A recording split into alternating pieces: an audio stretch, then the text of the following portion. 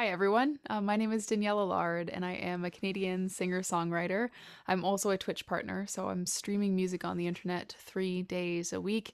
It's a mixture of original songs, cover songs, and also a lot of live looping. So a lot of these instruments that you see around me, we loop them while we're live playing music on the internet. It's been an adventure, to say the least, this last year, and I'm going to be celebrating my 1 year streaming anniversary on Twitch tomorrow, actually. So it's a great time for us to be talking, Anita.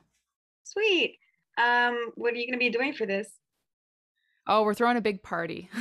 We're throwing a very big party. And I mean, it's my 1 year anniversary on Twitch.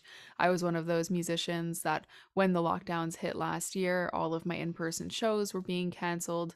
And so I immediately, kind of like within 48 hours, I started streaming online, but really on Facebook, Instagram, YouTube. But I really found a home on Twitch in May of last year. So we're going to be looking back to some of those first streams that I was doing. I'm probably going to be a little bit embarrassed looking back to see what it was I was producing a year ago with only my cell phone. But I think that's half the fun. So we're going to go through, look at some of our memories, some clips that were made throughout the year, eat some cake, play some music, dance around in a dinosaur costume, the normal things that people do to party. And the inspiration from this dinosaur costume came from where exactly? Oh, wow. I would say that that is a long story, but I suppose it's not really. I'm always somebody who I'm an entertainer. I like to make people laugh. I like to make people smile. And so when people started posting those videos years ago in the inflatable T-Rex costume, just anything that people were doing in that costume instantly became hilarious. The most mundane tasks, vacuuming the house. I just released a video of me vacuuming the house in my dinosaur costume. It's hilarious. So that's something that a friend of mine had gifted me a couple of years back, and it just started becoming something that I was doing more of, also because of the pandemic and the lockdowns. And I was feeling like my only place for human connection was on social media, and it wasn't the best place to be. So I wanted to make it a better place to be. If so many of us were looking for that human connection in a social media space, then I'm going to do my best to fill it with art and music and hilarious dinosaur videos. And that just kind of took off. People really liked it, they really responded well to it. So we just started building it more and more into our streams together. I started running around the basement trying to play instruments with the costume on too. So it really took a life of its own, but it's definitely become a cornerstone of my streams. Actually, just hearing you talk about this, it brought back a memory of when I was in school in my college. And one of my friends came in with one of those horse heads, and we were running around the school wearing that. Mm-hmm. So Yep, totally it's the little hilariousness, and things. it makes it fun. So, yeah. So, what are some musical projects you've been up to the past year throughout the pandemic? I think that I've had to kind of completely re-envision myself as a musician and myself in my career this year. And I think a lot of us have had to do a lot of reflecting and soul searching through all of this. And for me, my live shows were always myself and my acoustic guitar. That was really the extent of what I felt comfortable performing on stage. And being here in my house for so long and just desperately wanting to have that opportunity to continue to play music for people, it really propelled me to figure out the audio side, to figure out the video side. How can I make this happen so that I can still see my friends and still play music for them? And so that kind of led into so many different avenues, from learning new instruments, learning how to loop and be my own one person band. It's been a lot of professional development, and even now for the first time, like my audio is coming to you through recording software that I had to learn on the fly as well. So in terms of musical projects, it's been trying to re-envision what my stage show looks like, and also trying to find new ways and new avenues for creativity in terms of songwriting. So I think that learning this new skill set has made it a lot easier for me to write new material that doesn't feel like material that I've already written. So I'm working through a couple of different singles, some collaborative projects, and a couple of full-length albums that bits and pieces they're slowly coming together. So nothing yet has been released. You're just like in the process of working on these things.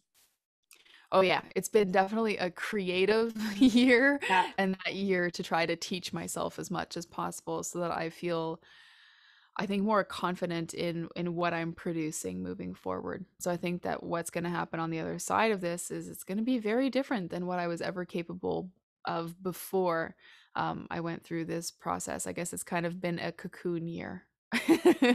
I'm sure that like it's been a while. It's been like a whole year. So many of us have had the time to learn a lot. So I'm sure that Hmm. this has taught you so many things, which is great. Yeah. Yeah. Cool. Um, so you've mentioned that you've been doing a lot of live streaming. Is this something you can discuss and tell us more about? Oh, for sure. And I tend to anybody who's willing to have a conversation with me, like it just kind of goes straight to how much I love streaming, and let's talk about crazy stream gear. And I just get very excited when you actually get the chance to talk to another human being. Um, it's been something that I can very confidently say has changed my life. And I say on stream all the time that I don't think that I would have made it through this year with my mental health at the state that it is, which is quite good in spite of everything that's been going on without streaming, without having met all of these super lovely people who keep me sane. Well, as sane as a person running around her basement in a dinosaur costume can be. But my favorite part about music was the live performance. It was seeing people, meeting people. I was somebody who was rarely home. I was always in the classroom or I was out at shows. Having that taken away was very, very difficult, and I really struggled with that in April of last year. So when I was just experimenting on these different platforms, mostly doing research for trying to put together a curriculum for some of my students, and stumbling upon this Twitch music community, I'm so grateful of those tiny micro decisions that led me there because I've met some of my best friends. I've had the chance to continue live performance in a year when I haven't been able to leave my house. And I've found so many talented musicians also in Ottawa. I've met friends from Ottawa. I've met Mhm. new friends in Toronto and Montreal and Vancouver and internationally. Like it's just such a tight knit, close, ultra supportive community that I'm even going to be learning songs from other streamers on the platform to showcase some of their material and to encourage that collaboration that just kind of happens all of the time in that community. So I can't recommend live streaming enough to anybody who will talk to me long enough about it. Is this something you think you'd continue after the pandemic? Like, once, 100%. I've yeah. also told everybody they're going to have to deal with me until I'm 95 in my dinosaur costume, playing music on the internet. But I think that there's so many interesting opportunities on the other side of this where, well, we already do this in that occasionally I have to teach live streaming in my classes. So now all of my friends online call it Bring Your Friends to Work Day because I do a showcase and I show the students what it looks like on these different platforms. So I'll go live, I'll show them how quickly the chat can move, I'll show them how to engage with the chat and bring that into your performance. And then everybody just gets very excited because they're like, it's Bring Your Friends to Work Day. And we've got people in Europe and the States and South America and Asia and Australia. Like it's just friends from around the world who are essentially coming to class with me. So on the other side of this, when I'm performing on a stage, I can still bring my friends to work with me and everybody Yeah, can be a part of that experience too. So I'm definitely never stopping streaming. cool. Will the dinosaur ever perform with you on stage? Well, I am the dinosaur, so I don't know. I don't know if that will be something that I do in real life. You know what? I know enough of my friends from Ottawa who have joined me in that stream space. enough of my friends will put a lot of pressure on me to perform in the dinosaur costume. I'm sure. I'm sure I'm not going to get away from Not happen. that. That'd be wonderful. Yeah, it's gonna happen, Anita. Well, I'm looking forward to that for sure. So apart from the musical projects you've been up to, what else have you been up to during the pandemic? That's a good question. I feel like I've been a bit of a workaholic through all of this, mostly as a coping mechanism. I'm a pretty anxious person, so the anxiety within me has always propelled me to work a lot.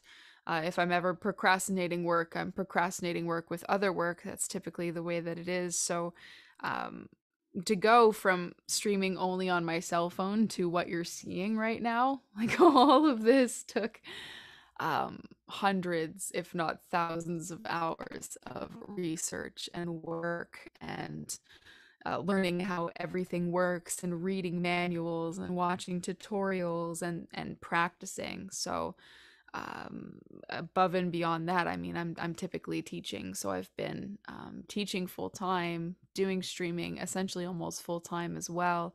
So in terms of new hobbies, other than just completely obsessing over all of this, I don't think that I've developed many. I should probably go on some more walks.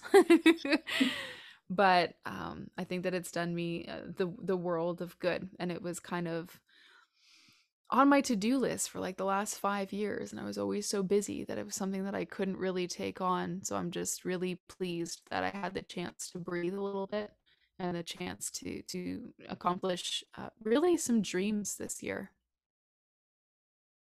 Yeah, that's good. That's a good thing though for Yeah. yeah.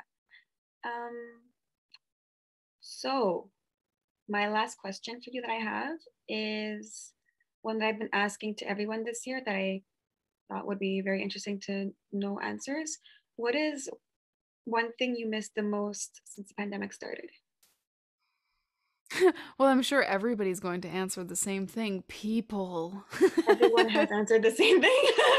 Yeah, Everybody has answered people, rooms filled with people. yeah, The moments that I'm kind of at my saddest are when I'm experiencing things that are always in person, and they're always rooms full of people, and they're kind of like these annual events that I've always participated in, and just having them online.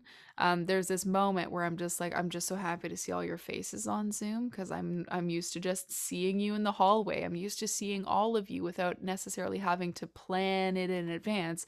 It just happens magically that I see all of you people out on the streets of Ottawa, or around campus, or at random shows. We run into each other. Um, that the spontaneity of seeing those people I miss, when you see their faces on Zoom because you haven't seen them just randomly in the halls, there's that like tinge in your heart. You're like, I miss you all so much. But it's also just feeling like that lack of energy in that online space where you're just like, I know how magical this feels in person, and yeah, I just desperately want that back. So we all feel that about live performances, but I feel that so much about all the graduation ceremonies for my students, all of mhm, their charity events that they've been running, their own performances that I know how magical the air feels, even if they're so nervous, but the how great they feel at the end of that, and you can feel that when you're in the room with all of these people. So yeah. I it's feel not, you. I'm not surprised that everybody I've says attended people. many virtual concerts also lately, and it's Yeah, just weird to not have the clapping and the screaming and the people around you, you know. And you yeah, mentioned graduations, and I think I mentioned to you last year that I had just graduated, yes, and it still never happened in person. You know, like I still never had an actual graduation. yeah. So I feel for all those people too who haven't been able to have those celebrations that they should be having. Yeah, but I feel also on the other side of this that we're gonna have so much to catch up on that it'll be like, we all joke about it being the roaring 20s, but I really think that it will be. We'll have so much to catch up on that there's this kind of newfound appreciation for live music. So hopefully it won't be so difficult to convince people to go to shows. It won't be so Yeah, difficult to convince people to go out and do things because everybody's just kind of had that pent up for like a year and a half now of just that excitement. We're gonna have to make up for a lot of it. So I think we're gonna have ultra celebrations. I agree for sure, for sure. Look at it on the bright side, right? Always. I can't have it any other way. Yeah. So I have asked all my questions. I don't know if there was anything else you wanted to bring up or mention that hasn't been mentioned. Oh, I think you covered everything, Anita. This is always really fun. It's fun to see what everybody's up to. I can't say enough good things about streaming and the amazing people that I've met this year. We've done huge things, everything from having that celebration. I did my first full original stream, so I was able to play through both of my studio albums on Sunday, which was absolutely magical. We released all of the instrumentals for my albums, so people can use those for streaming. People can use them for stems. Some people have already started doing some kind of remixes of these tracks. I'm just really excited to see what the next year is going to bring because crazy stuff has happened this year. And if anybody wants to connect with me on any social media platforms, I've been really making an effort to be updating YouTube a few times a week. I'm going to be much more active on TikTok. If anybody wants to be doing any duets, I'm going to be doing some dinosaur duets as well. But there's just going to be, I think, a lot of really exciting stuff coming up. So if anybody's looking for a friend, feel free to connect with me on any of these platforms and join us for some dino madness. Definitely. Well, thank you so much for joining once again. It was wonderful talking. Absolutely. Thanks, Anita.